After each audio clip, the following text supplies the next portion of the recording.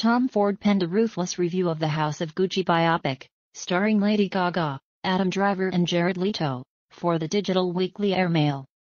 The former Gucci creative director, 60, who is depicted in the film, began his essay by writing that he recently survived a screening of the 2-hour and 37-minute film. He quipped that the feature rivaled the nighttime soap Dynasty but with a bigger budget.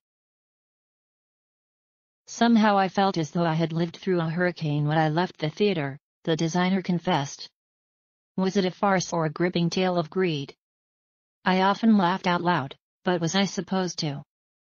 Before airing out the rest of his thoughts to readers, Ford acknowledged his opinion may be biased since he knew and worked with Maurizio Gucci, who was murdered just steps away from his office in Milan 26 years ago.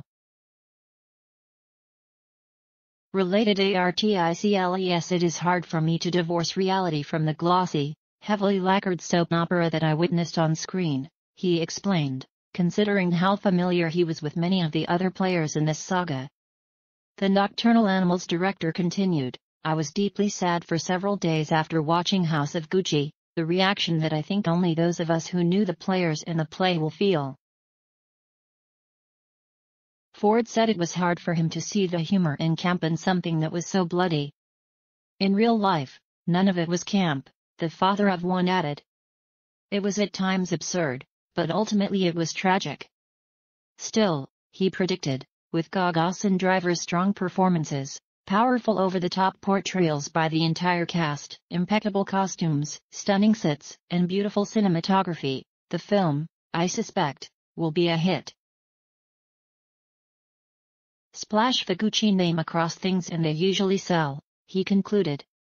While he doesn't comment on actor Reeve Carney's portrayal of him in the film, Ford did not hold back in criticizing other members of the cast.